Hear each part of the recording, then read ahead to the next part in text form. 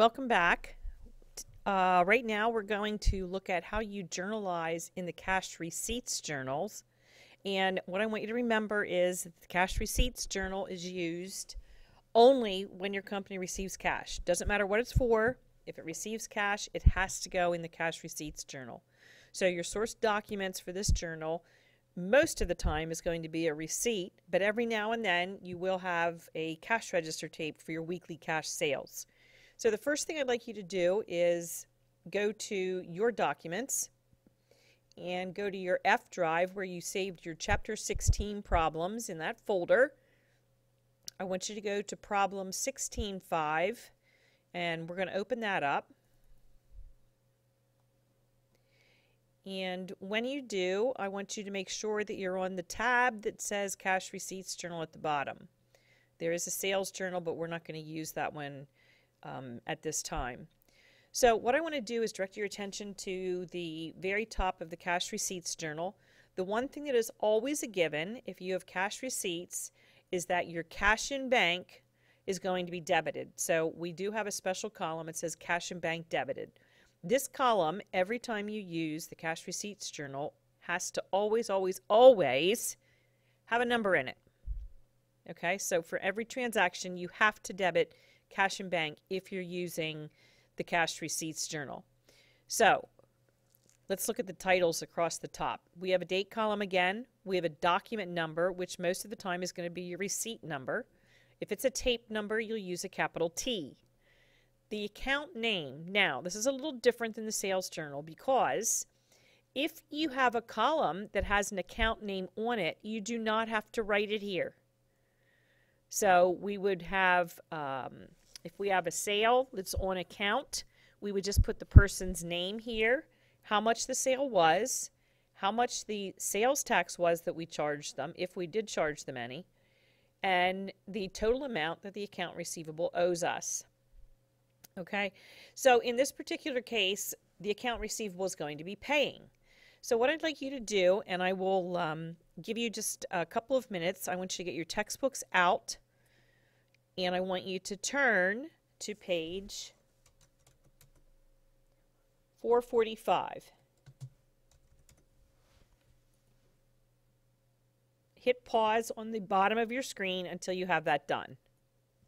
Okay, now that you have your textbook open, what I want you to do is look at the very bottom on page 445.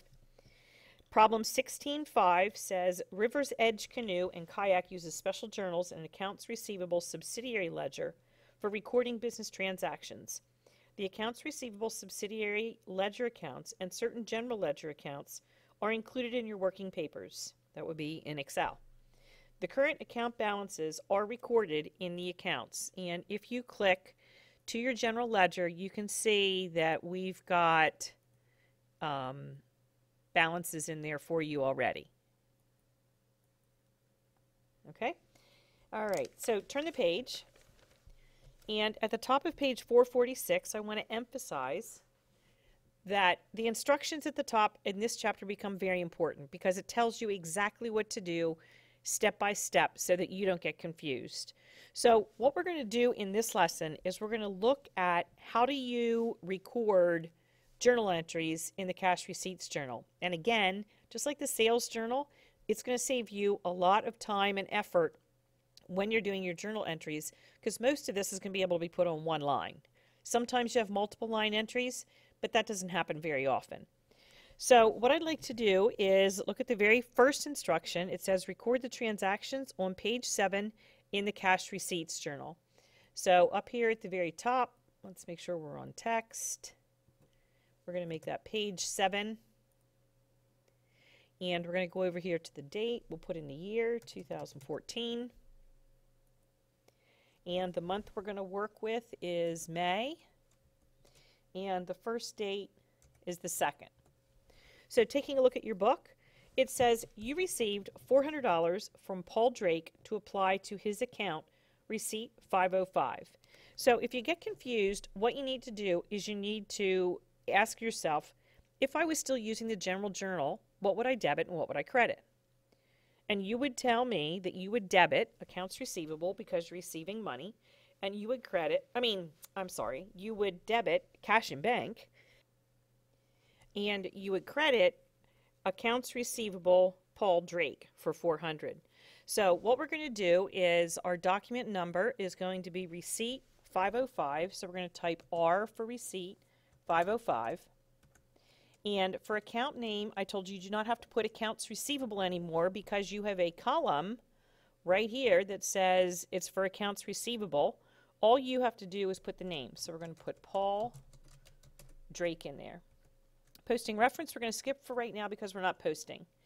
General credit, the only time you use that column is when the account that you want to credit is something other than sales, sales tax payable, or accounts receivable. So whatever your credit is, if it's not one of these three, I'll highlight those for you so that you can see them. If it's not one of these three accounts, then you're going to use the general credit column. But in this case, Paul Drake is paying on his account, so he is an account receivable. So what we're going to do is we're going to put the amount right here in the accounts receivable credit column for 400. And then what we're going to do is we're going to put a formula in here. Now you're going to have to follow along and make note of this if you want to. So we're going to type equals.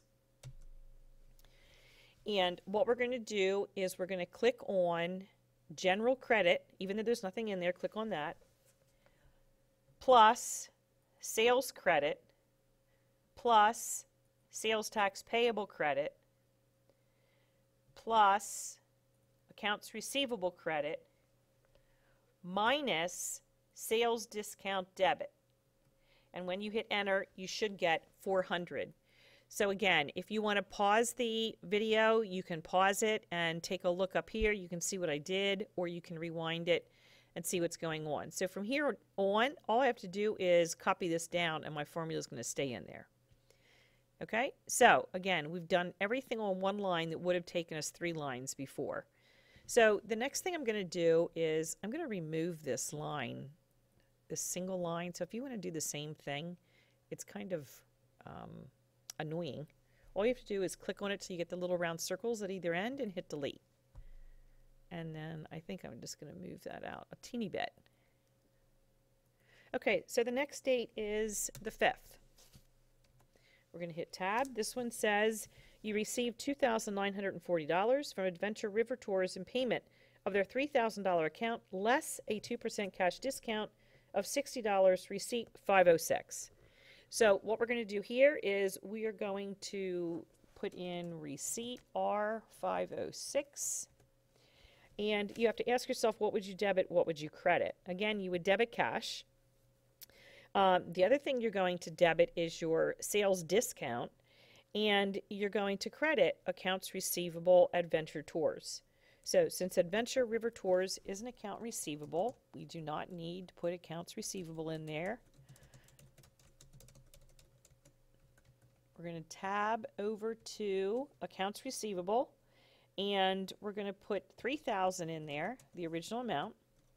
We're going to put 60 in here. And now, if you did your formula correctly, they should be paying you the 3,000 minus the 60.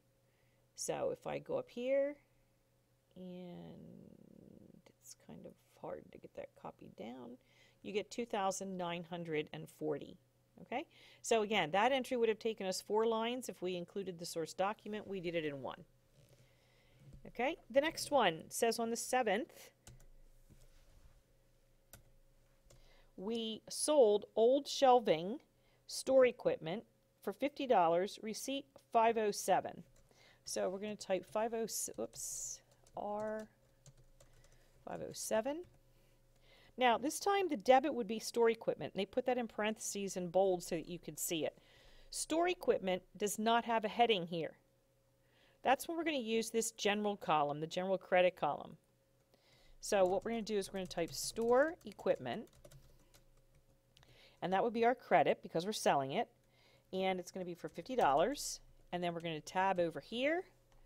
And again, you're going to copy down. And there's your 50. Okay, So what I'm going to do is have you guys hit pause, and I want you to try and finish the other problems on your own. You should be able to use a little bit of educated guessing, if you will, or use your textbook and finish the rest of the problem. And then when you're done, you can turn this back on. Okay, so now you're finished. And what I'd like you to do is, if you want to, again, hit pause so that you can look at my screen. And I want you to look at a couple of things. First of all, here's your cash register tape. This should be T20 for both of them. And here's two more T21s. You're just going to put cash sales in here. Remember how before we put CS for our explanation? To separate between cash sales and bank card sales, you're going to actually type it in there.